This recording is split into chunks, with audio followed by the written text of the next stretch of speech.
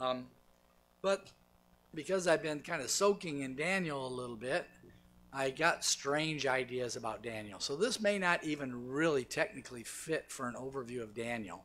And we may do it again in 2 weeks. But this is just kind of some crazy but scripture integrated, I hope, thoughts about Daniel. I told him it's unconventional. It was actually inspired by Daniel and by a Super Bowl commercial. And by something I heard in the men's fraternity. A group of men meet on Saturday mornings and on Mondays to talk about ways to disciple each other and to hold each other accountable and that sort of thing. So, let me just start with that thing from the men's fraternity just a little bit here. Because whenever you look at two people's lives in Scripture, you get kind of blown away by how much integrity they have. And the reason you get blown away by how much integrity they have is because they seem so Christ-like. You have a hard time finding any moral flaws in them. Believe it or not, this is very unusual in Scripture because Scripture is brutally honest about all of us being born in sin. Daniel was born a sinner too, and I'm sure there was sin in his life as well. And the other is this young man, Joseph, back in the book of Genesis. And he may have boasted a little bit about his coat, but all in all, throughout his life, he just seemed to lean into God in the good times and the bad and brought blessing even to people who were meaning things for his harm.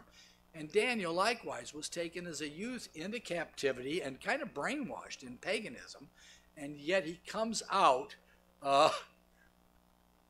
just being a great witness to a lot of different kings in a lot of life-defying kinds of contexts. So when I think about a character study in a life of those two people in particular, I'm just reminded they aren't Jesus. Jesus is the one that has real moral purity all the way down and all the way up and all the way out. And but they're reflecting him by the power of the Holy Spirit, by their trust in the living God. But sometimes I think that we can have an inflated view of ourselves. I know I can have an inflated view of myself.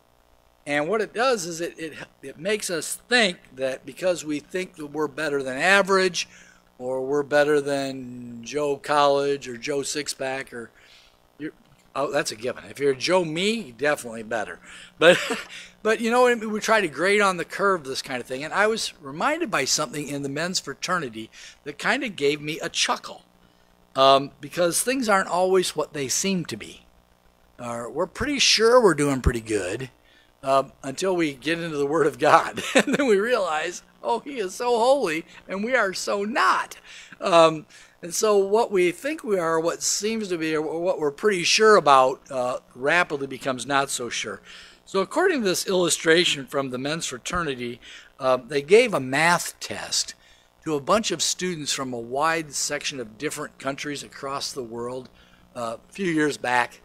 And at the end of the math test, they asked the people the question, do you feel you're pretty good at math?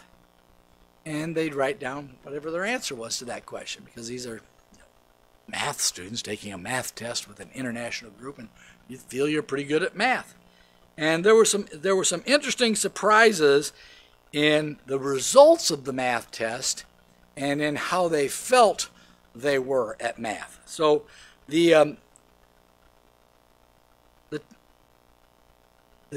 math students from the USA, over 60% of them said that they felt they were pretty good at math.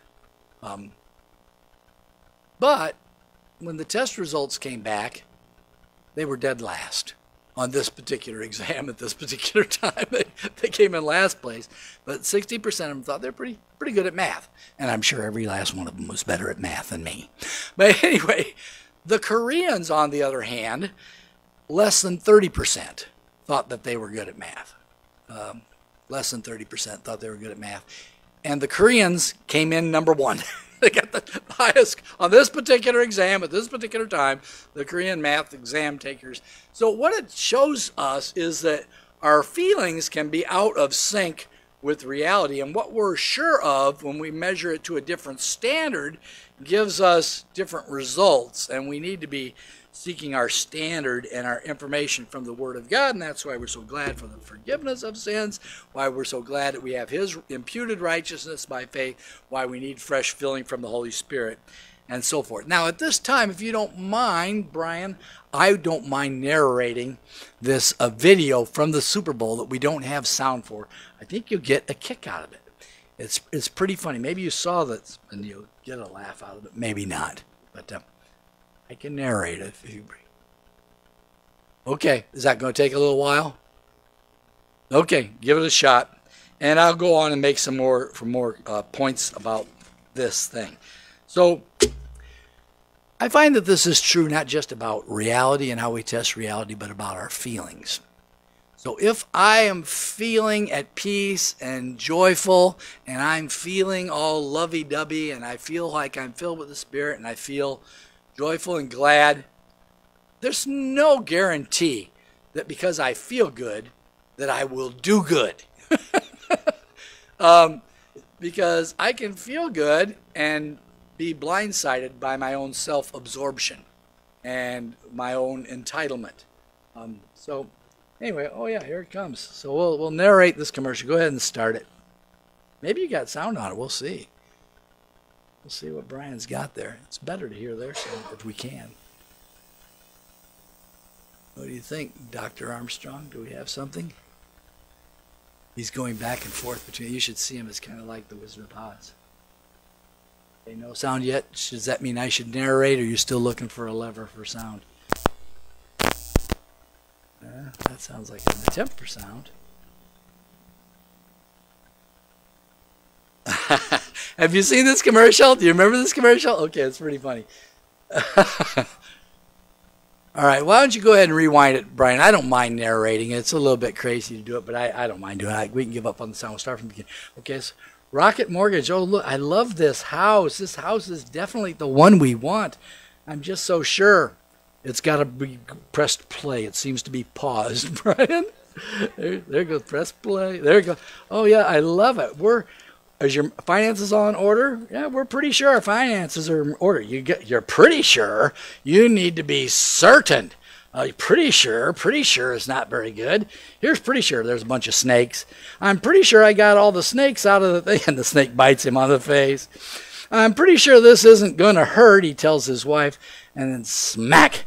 And I'm pretty sure that thing up on the ceiling is just a figment of our imagination. But it's a really creepy crawler. I'm pretty sure we can park in this football player's parking place. Whoops. And I'm pretty sure that the aliens, they've come in peace. They've come in, pretty sure. And you want to be pretty sure, you want to be certain. They go, yeah, we're going to go with certain. So they're going to go with Rocket Mortgage, and that's pretty much the end of the commercial.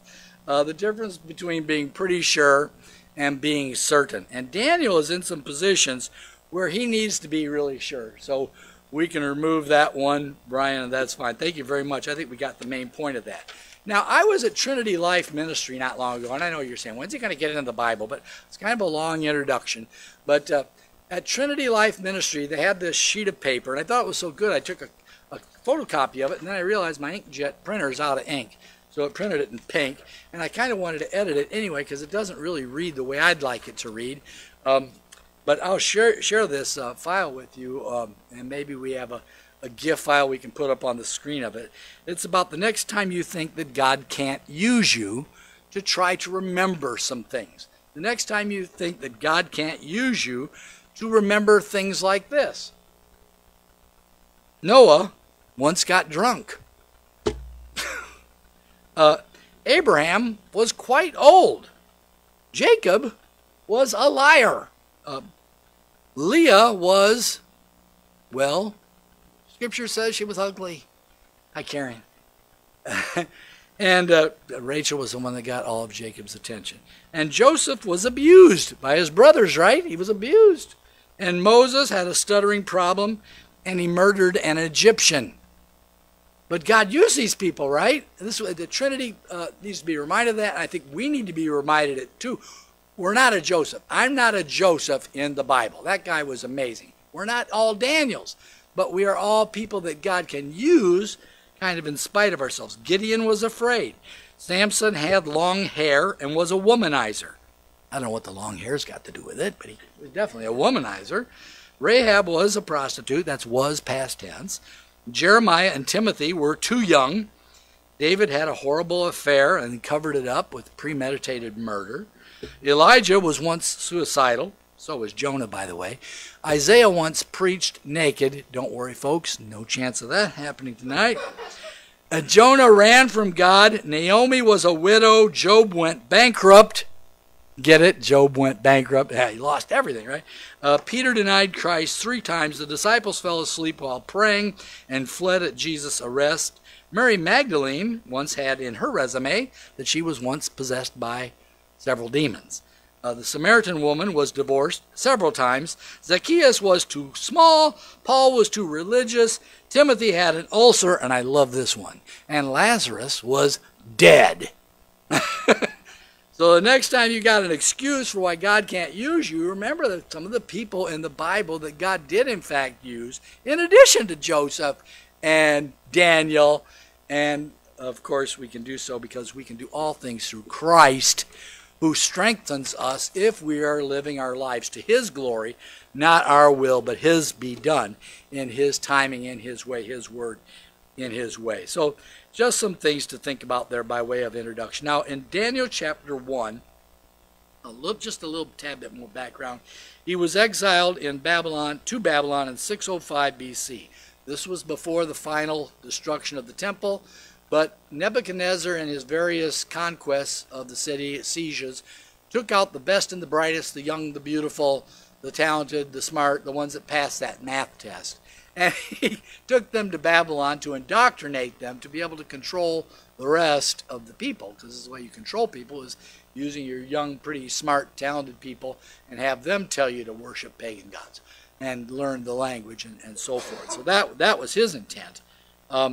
When the Persians, the Medo-Persians, conquered Babylon in 539, Daniel was still there. And he was older, but he also served under Darius, king of the Persians. That's just interesting. And in both contexts, including under Belshazzar, not Belteshazzar, that was Nebuchadnezzar's name for Daniel, they're always under very hostile environments. Kings that probably, really were bipolar. Just scary. One minute they're ready to dress you up and make you second in high of the kingdom, and the next minute they're ready to throw you into the fire or feed you to some animals. So, they're just crazy. And Nebuchadnezzar ate grass like an animal under a curse from God. Chapter 1 through 6, God supernaturally rescued Daniel and his friends, and the second half of the book, chapter 7 through 12, is future prophecy, though future prophecy comes into the early parts too. But one of the things, as you look through chapter 1, and we're going to look through chapter 1 when we start the series after communion next week, is Daniel gets taken into this land. Look at verse 1. In the 3rd year of the reign of Jehoiakim, king of Judah, Nebuchadnezzar, king of Babylon, came on Jerusalem and besieged it. And the Lord gave Jehoiakim, king of Judah, into his hand with some of the vessels from the house of the God, the temple. And he brought them to the land of Shinar, that's to Babylon, to the house of his God, and placed the vessels in the treasury of his God. Then the king commanded Ashpenaz, his chief eunuch, to bring some of the people of Israel, both the royal family and of the nobility, youths without blemish, of good reputation, skillful in all wisdom, endowed with knowledge, understanding, learning, competent to stand in the king's palace. Kind of like a PhD visiting scholars at Purdue or something like that. And to teach them the literature and the language of the Chaldeans, end of verse 4. And the king assigned them a daily portion of the food which the king ate and the wine which he drank, and they were to be educated for 3 years, and at the end of that time they were to stand before the king to take the test. Among them are Daniel, Hananiah, Mishael, we'll learn what their names mean, Azariah of the tribe of Judah, and the chief eunuchs gave them names. Daniel he called Belteshazzar, Hananiah he called Shadrach, Mishael he called Meshach, and Azariah he called Abednego. Basically taking the names that they had, again, the named after the God of heaven, and naming them after pagan fire gods and fire gods. Change their name, change their language, change their education, change their food, changed everything, change their clothing. It's a full indoctrination program. We think we're indoctrinated And we are.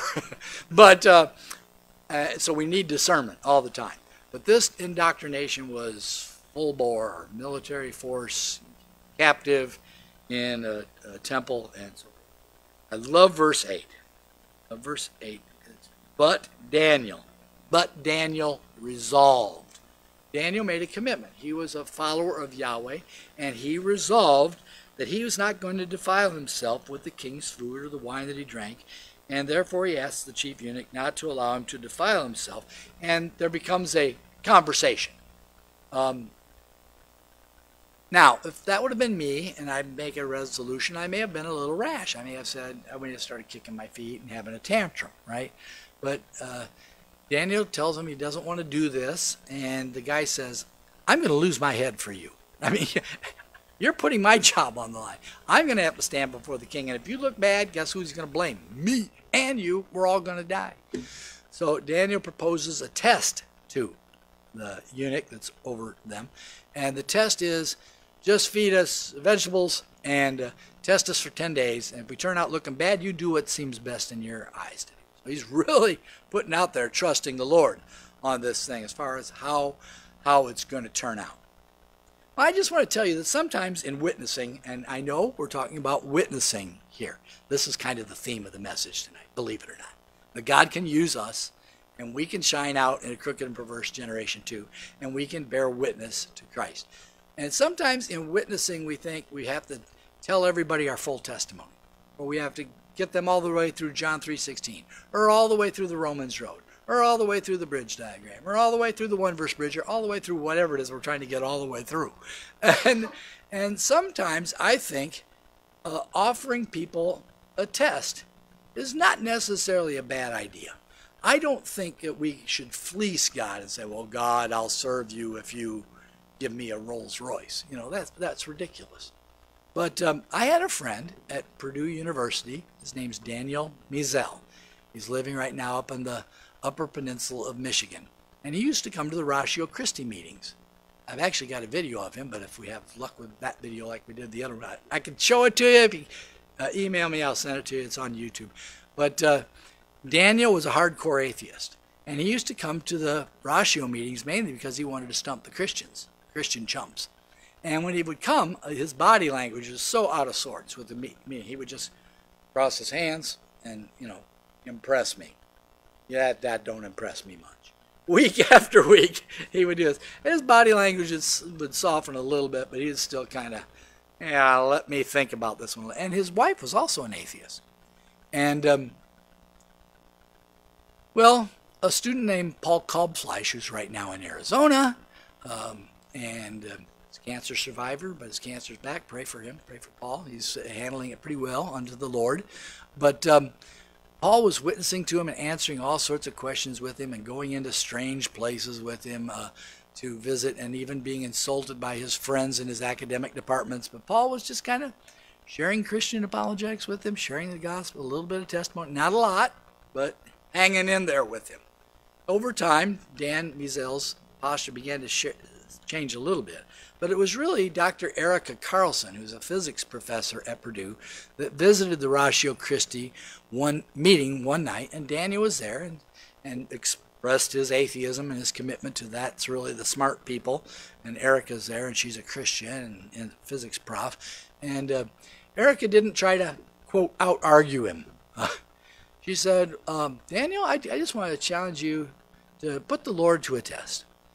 Why don't you just, every day for 30 days, just cry out to the universe or to the cosmos or whatever, if there is a God out there, reveal yourself to me. If there is a God out there, just try it, a test for 30 days. And he said, well, he thought he could do that. It sounded kind of ridiculous, but he'd do it. And so the first day, he prayed to the universe, if there's a God out there, reveal yourself to me. And he became a Christian on the very first day with the very first prayer. But he was a little bit freaked out because he thought, what in the world is my wife going to say when she gets home and I tell her I've become a Christian? And you can confirm all this. It's an amazing story. He's in a church up in Upper Peninsula. Wife comes home and says, Daniel, I've got something to say. And he says, no, I have something to say first. And they argued about who would be the first to say what they were going to say, but it turns out she became a Christian on the same day through a whole different, unique set of circumstances. They both become Christians on the same day. How about that for the sovereignty of God, right? I mean, that's a God thing.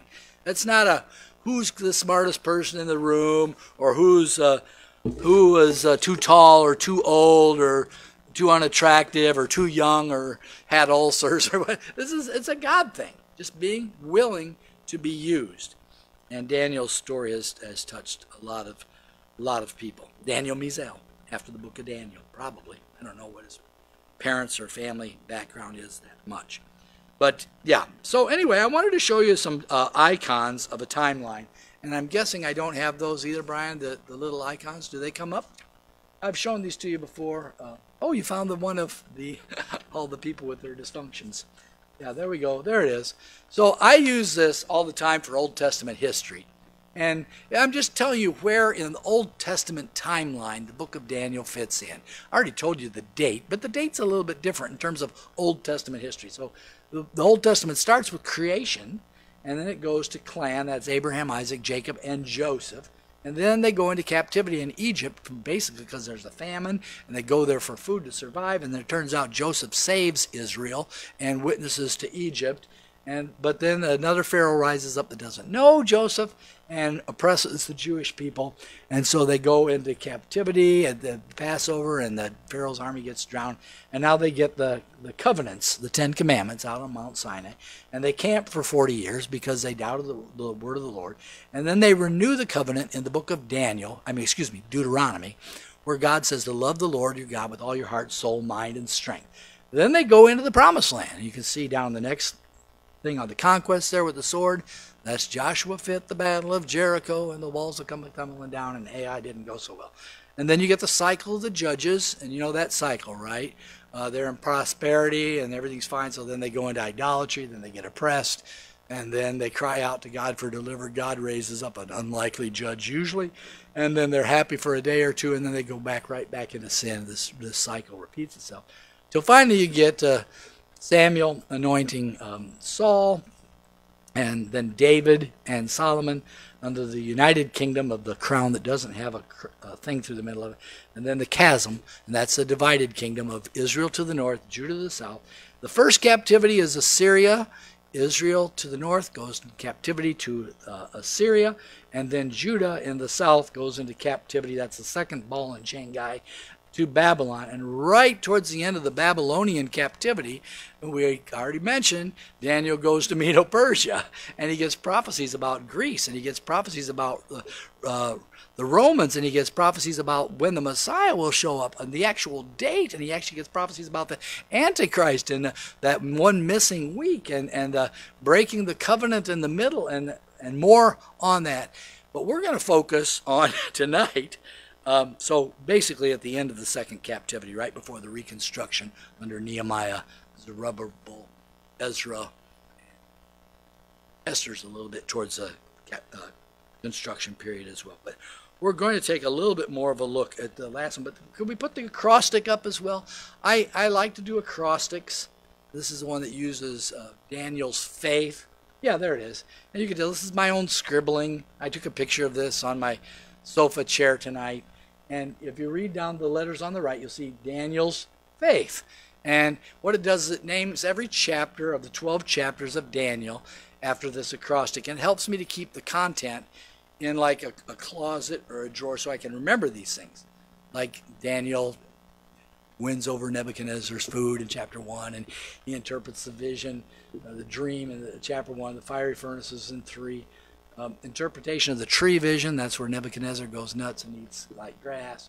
And then Belteshazzar's evil feast, you'll remember that story. That's the Mene, Tekel, Upharsin. Maybe you don't remember that. It's the finger that writes on the wall that you're going down, Belshazzar. This night you're going to go.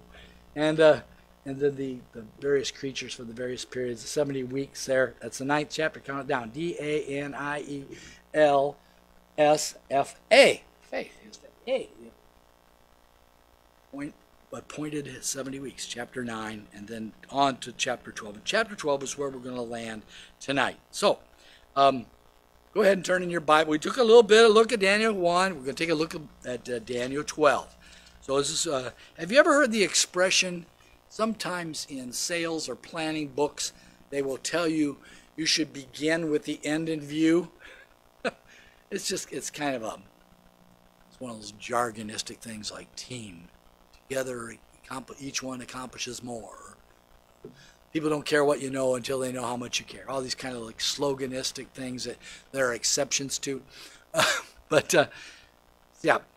So beginning with the end in view is kind of important. It's not always the whole thing, but it reminds me of the Cheshire Cat in Alice in Wonderland. Remember the story? Alice goes to Wonderland. She takes the pill. One pill makes you smaller, and one pill makes you large.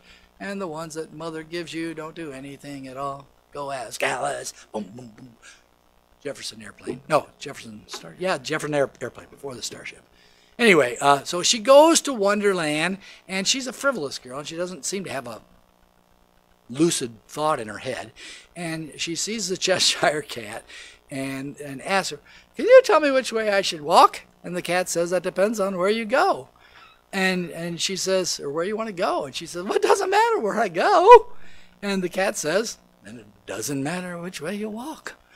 So we have to begin with the end in view. We have to know what we're looking for. Are we looking for glorifying Christ, who is our Savior and Lord and soon coming King? Are we looking forward to His coming? Are we looking to His Word for our guidebook? If we are, it determines how we walk, how we talk, how we live, how we give, how we serve, how we worship. Raising kids God's way, how we do education, how we do whatever we do it all to the Lord, glorifying His name. So we're going to begin with the end in view tonight, basically because I'm going to do an introduction to Daniel. Again, that's a little bit different, maybe a little bit the same, but I had to do something tonight as a standalone. So we're in chapter 12 of Daniel, and we're going to read the first 3 verses. And as I mentioned, this is, believe it or not, about witnessing. So let's start with verse 1. At that time, what's that time? Well, the last verse says, "He shall come to an end with none to help him." It's talking about these political rulers. Personally, I think this one here may be the Antichrist himself. At verse 1 of chapter 12 says, "At that time shall arise Michael." We know Michael is the archangel. He shows up elsewhere in the book. "The great prince who has charge of your people." Pause. Who are Daniel's people? Israel, Jewish people. So Michael is watching out over the Jewish people. And he's going to arise. "And there shall be a time of trouble such as there has never was from Israel being a nation until that time." Let me read it I'm reading from the English Standard Version. "And there shall be a time of trouble such as never has been since there was a nation till that time." And this is at the time of the end.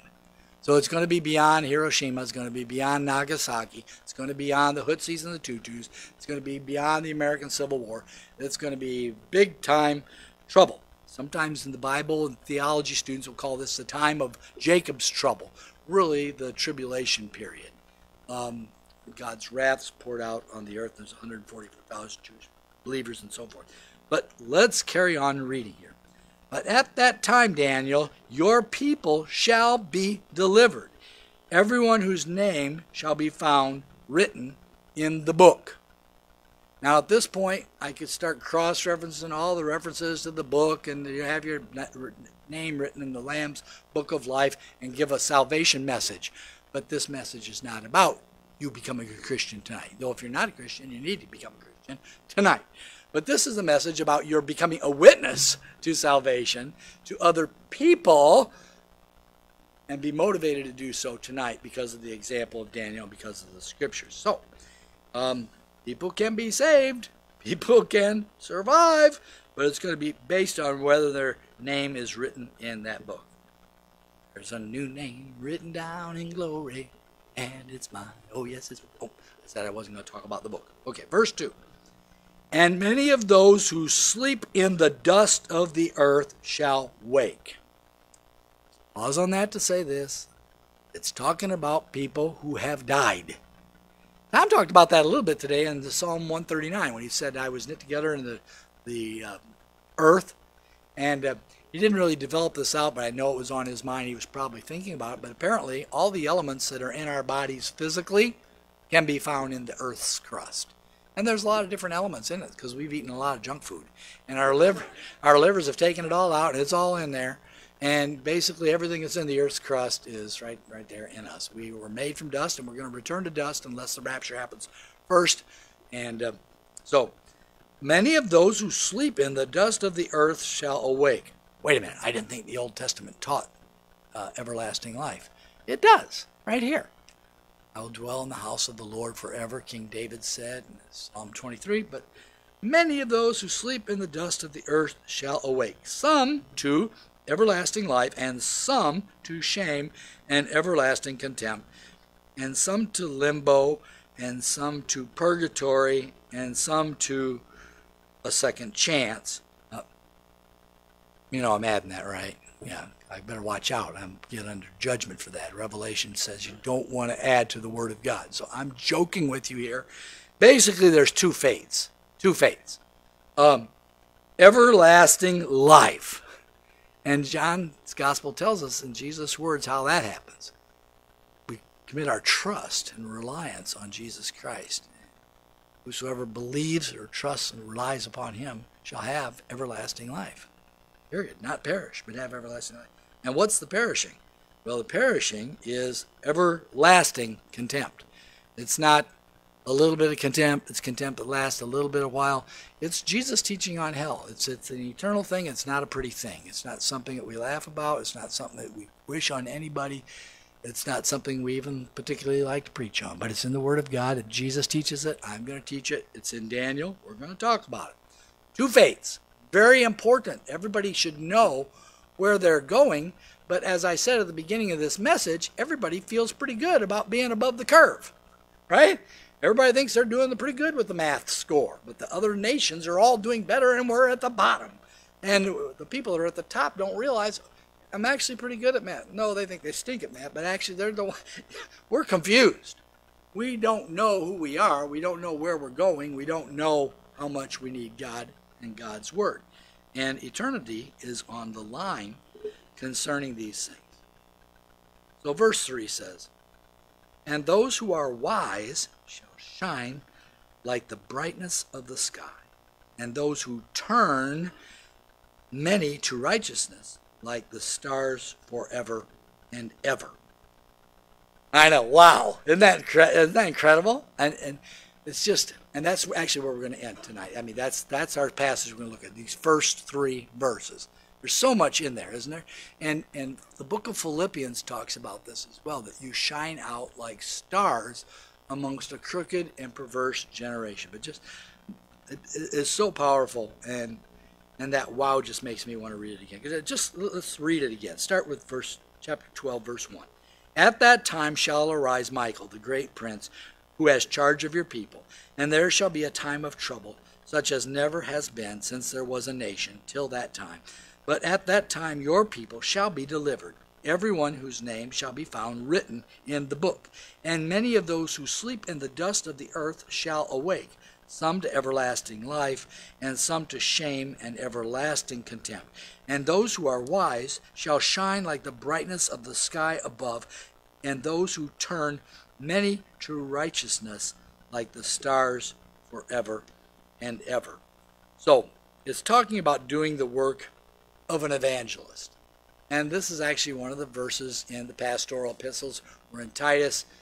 Just a few weeks ago, Tom was preaching through 2 Timothy, where Paul's last words to Timothy was to preach the word in season, out of season. And one of the things he said was to do the work of an evangelist. That's not to say you have the gift of evangelism. It's just say do the work of evangelism. Share your testimony, share your faith, share the gospel, share your Bible verse. And God will use it. And that's where I got hit with something this week that was pretty fun. And I want to bless you with some resources tonight. So this is a little bit of a training thing, but there are some things. I would like you each to take 2 of these. They're just too good. And what they are little Gospels of John. And I think there's enough for everybody to get 2. And if somebody wants to get 3, they can have 3. Kim, could you help me pass these out? That'd be wonderful. And Brian, can we get that tract brochure? Thanks a lot. And maybe, Gary, would you help me with this one? Maybe if everybody would like to, they could take 2 or 3 of these. This is another. Now, this Gospel of John, you may not like it because it doesn't have the chapter divisions in it, but it's NIV and it's the full Gospel of John. You can give that out to somebody, and you don't have to worry, oh, I don't know if I can pass this out because it's a tract, and sometimes tract have weird things in them. Hey, it's the Gospel of John, word for word. This is a little bit different. Why don't you each take 2 of these? It's a little tract. Yeah, just let everybody have 2 of those. And you may want to keep one for your grandkids to see or something like this.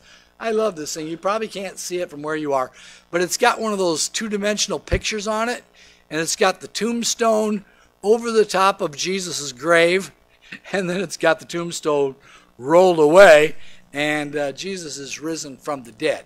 Now, the reason I was thinking about this the other day was, again, at Purdue University. Are you guys familiar with Mardi Gras and Fat Tuesday and some of this stuff? It's really interesting. But some church traditions will give up things for Lent to be humble, to think about the importance of the cross of Christ. And they're very much into the cross, but sometimes not as much into the resurrection. Gary wrote a song. He talked about, oh, my Jesus ain't on the cross no more. And we used to do a song, Vessels of Mercy, with Gator, and I serve a risen Savior. He's in the world today. You ask me how I know. Leon Russell did it. And I was just seeing all these kids, getting these little ashes things put on their head on Ash Wednesday last week. And they're giving stuff up, and they're sacrificing so much for the Lord, and they're trying to be humble and all this. But Jesus is the same yesterday, today, and forever. He is my crucified Savior. He died for my sins, but that was one time in the past, one and done. And he conquered death at the resurrection. And he wants to give us a new birth into a living hope through the resurrection of Jesus Christ from the dead, and it's based on the resurrection. So the 3 verses on the back of the little 2-dimensional thing there are all about the resurrection. And I think that's helpful for people. It's good news. It's good news that Christ is alive. He is risen. And yeah, you can fast. Absolutely, you can fast. And you can witness, but these are tools. Now, people will say to me, Joe, goodness gracious, aren't you in apologetics ministry? Don't you know you can't use a tract in witnessing because tracts will not help anybody become Christians?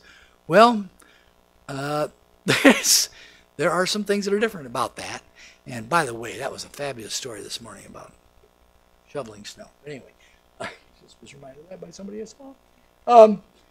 So tracts. I will send you the gift of this. I'm sure you can't read that, can you? You can't read that at all. All right, so I got one here. I'm going to order some more. We'll get them for you in a bit. But let me just pick a number between 1 and 50 and call it out here. And that will be reasons on this track. It tells us that you should use tracts. Okay, so pick a number between 1 and 50 and call it out. Somebody call one out. 14. We're doing 14. Did somebody else say 45? Okay, 14. Tracts are easy to give to another person with a smile and encouragement to read them.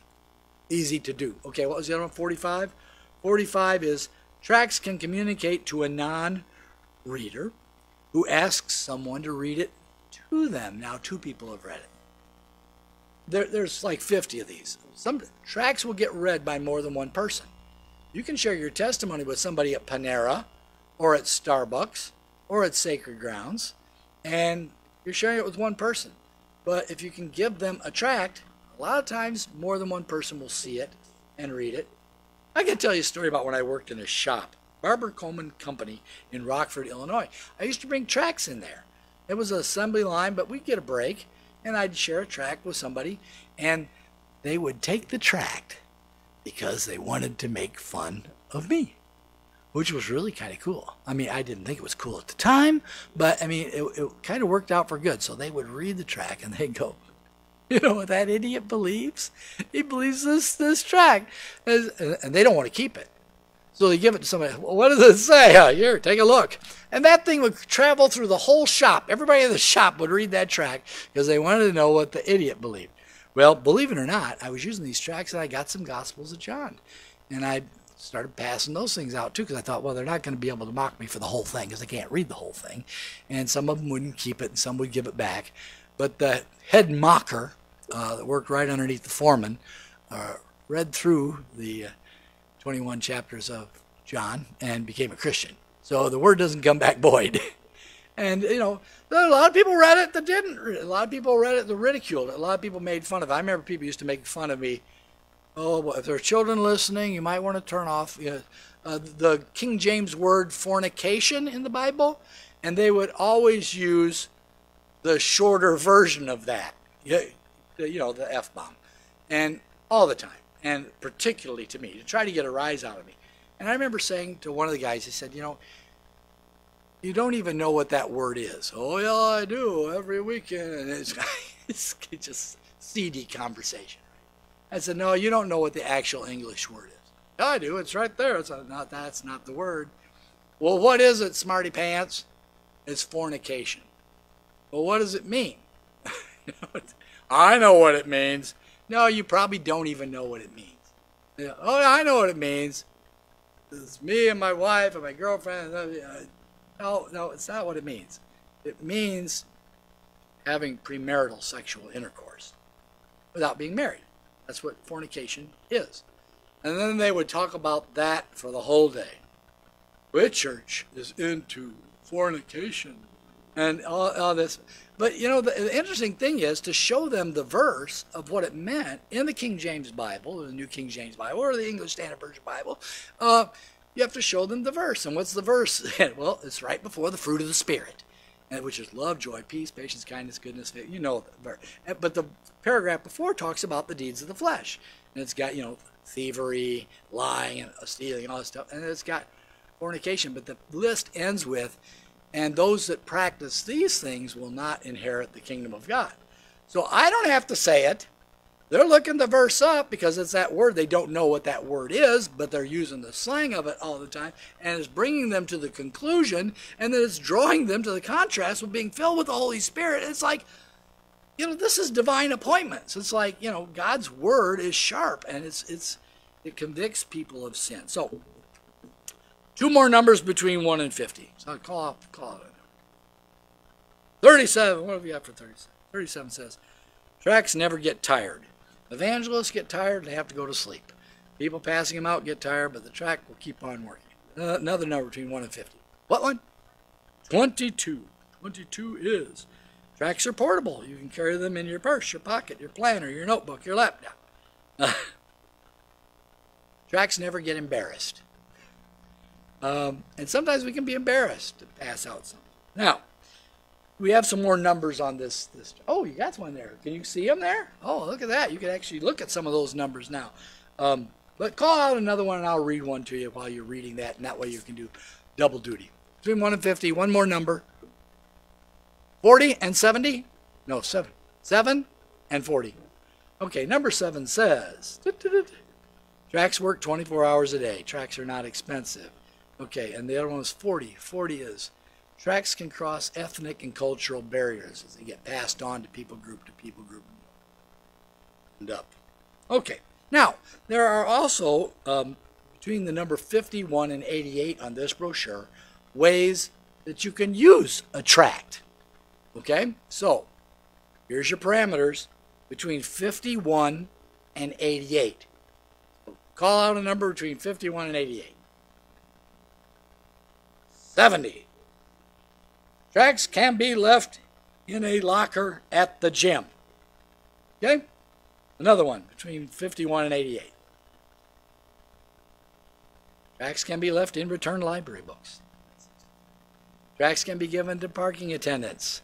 Tracts can be passed out at parades and festivals. Tracts can be handed out at a stadium before a sporting event. Tracts can be placed in greeting cards. Tracts can be passed out door to door. I mean, there's so many of these things. 74. Tracts can be left for the paper and mail carriers. So you just give one to your mail person. Tracks can be placed in each box of a bag of merchandise that you sell. So, and here's some ways not to use tracks. This is number 89 through 100. Don't litter. Read the tract before you give it out. You don't want to give people bad information. Don't force tracts on people. Don't be rude. Be polite if they refuse. Say, oh, that's fine. You don't need it. You don't have to take it, right?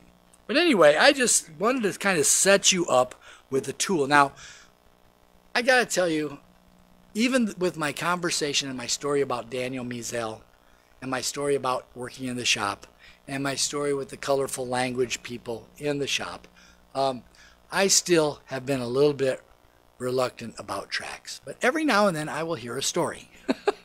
And what are we talking about here? We're talking about those who are wise shall shine out with the brightness of the sky above, and those who turn many to righteousness. Nobody gets born righteous. You have to turn, you have to repent to get to righteousness. But somebody has to tell you, hey, there's another way to live. There's another life. There's another way. And some people say, well, should I go in the realm of materialism or should I go in the realm of hedonism and pleasure? That's a false choice. You're just giving me two choices. There's some other choices too. Well, what are some other choices? Well, you can go in the realm of education and thinking that you're going to educate yourself out of it, or you can become a socialist and redistribute other people's money, or you could return from yourself and your sin to the living God and get a new life. There's a lot of ways to draw a crooked line, Lecrae says, but there's only one Savior, only one mediator between God and man, the one who is the way, the truth, and the life. But this is just kind of intriguing here at the back. This is a quote from Billy Graham. Nothing surpasses a tract for sowing the seed of the good news. How about that? Oh, there. Oh, yeah, you can go up on that one. There you go. Keep going up. And then the second paragraph is a quote from Charlie Spurgeon. I've been getting some things from Jackson Morgan from Charles Spurgeon. When preaching and private talk are not available, you need to have a tract ready. Get good striking tracts or none at all. A touching gospel tract may be the seed of eternal life. Therefore, do not go out without your tracts. Let each one of us, if we have nothing for Christ that we can do, begin to do something now. The distribution of tracts is the first thing. Actually, the first thing might be number 100 above. If you can pull down a little bit there, Brian, I think I have to disagree with Charlie on that. Number 100 says, well, you're tied up with something there. It says, don't do tract distribution alone. Seek God's guidance and blessing at every turn. So you don't have to have another person, but ask the Lord to lead you. Pray first. He'll set up the ground. He'll give you the opportunity. But listen to this one. This is really interesting. I don't know how many of you are familiar with the great awakenings that happened in history, great revivals, but one of the big-time preachers during that time was a guy named George Whitefield. And did you know that George Whitefield, a preacher in the Great Awakening, was saved by a gospel tract? After reading it, he wrote, God showed me I must be born again or be damned. The great missionary to China. Some people think William Carey was the founder of the modern missionary movement. I really think, of course, it was Jesus and the Holy Spirit. But I think Hudson Taylor may have been the one. Hudson Taylor was also saved by reading a gospel tract. And then Greg Kokel, who works with the Apologetics Ministry, I know he's a great conversationalist. He answers questions with questions. Became a Christian through reading a gospel tract. He says, some brave soul put it at the bottom of his grocery bag while checking me out at the grocery store. Isn't that amazing? And I wrote a guy's name up there, Tony Groulet. Tony works with Ray Comfort. He's a big fan of tract. He does apologetics. He does podcasts. He debates with Muslims. He does all kinds of different ministry. But he always has tracts on him. And that's because he was at a grocery store and saw one of the ways you're not supposed to use tracts, and that is putting it in other people's merchandise. He bought something, the thing was stuck in there, he read it, and became a Christian. It's just wildness, but those sorts of things happen. But anyway, I guess my point tonight with this message is, if Daniel could witness to a king that could kill him, witness to a guy that's overseeing him about his diet, witness to another king that is drinking out of the utensils from the Lord's temple, praying when Darius tells him not to pray, and going into a lion's den. He wasn't present for his friends. I don't know if he was on a road trip or where he was, but they got thrown in that fiery furnace. But I'll bet they were prayer partners. And if he could live and minister through that kinds of stuff, through that level of indoctrination that we saw in chapter 1, we should be able to take these little steps of faith's obedience Give out a challenge to a friend. Well, I know you don't believe me, but you ever taken a challenge to maybe pray and ask the cosmos if there's a God out there? Reveal yourself to him. And it's worth the challenge. It's worth the joy of the Lord is involved in sharing these things. I just think, goodness gracious, we have this treasure in earthen vessel, the Holy Spirit. We have the Word of God. We have the gospel. We have so many tools at our disposal. And I hope those just 2 or 3 little things that you have tonight, that you might use them strategically. Let's close with a word of prayer. Father God, we do thank you for your word. We thank you for the book of Daniel. We thank you for the prophecies that are in there. We thank you for motivation of a godly character. And we know that we are not that godly, and that you are a great godly Savior, and you are a friend of sinners, and you're drawing people to yourself. Thank you, Lord, that we can be a link in a chain, or a cord of love, or a wooing that comes from your very throne by the Holy Spirit of God, who has that wonderful fruit, to reach people who do not know you, or have drifted away from you and have become unproductive and unfruitful. We pray, Lord God, that you would bring people to mind for us that we could share this with. And sometimes, Lord, people who have drifted and are carnal, if they would get involved sharing their faith, they might realize, as Philemon says, every good thing that we have in Christ through the sharing of our faith. I know that passage is talking about fellowship, but Lord, there is something about faith's obedience, taking steps to share, that actually fills us with joy, fills us with your Spirit, fills us with hope. And then we see answers to prayer. We see people that you're tugging on their heartstrings, and we rejoice and we tell those stories. Father, I thank you so much for the privilege to share these things tonight from the book of Daniel, from the first chapter and from the last chapter, and from this man's life. And we look forward to going into the book more in depth in the future. We pray that you would dismiss us with your peace and with your presence. And I am going to say, as everyone's eyes are closed, heads bowed, if there are people here that would like special prayer, looking for a job, healing for a friend, struggled situation, you'd like me to linger a bit afterwards tonight here in the front rows to pray with you, I would love to pray with you. No problem at all. But I want to look for you so I can find you. Because if you just come up to talk, I'm just going to think you're just coming up to shoot the breeze. But so if anybody would like special prayer, just slip up your arm so I can keep an eye out for you. Okay. All right. Well, you're okay. You're in sync with the Lord. That's a good thing. Good thing to be in sync with the Lord. And if you're not, don't leave this place without asking him to fill your spirit with his Spirit and help you to do the work of an evangelist, even if you're not an evangelist, with joy, and to show you wonderful things that you are doing behind the scene, and to help you to shine out as a bright light like the stars in the heavens in the midst of crooked and perverse generation until you come. And we do look forward to coming, Lord Jesus. We thank you for the gospel. We thank you that you are a risen Savior. And we thank you that you have all power in heaven and earth. And you are going to crack the sky and slay the armies of the earth. But you're also going to crack the sky, and you're going to bring your church into your presence first. And we look forward to that. We know it could happen at any moment, and we're ready. And we say, with the closing verse of the Scriptures, even so, come, Lord Jesus. We love you tonight because you first loved us. We thank you that we can sing your praise and be in your word tonight. In Jesus' name, amen.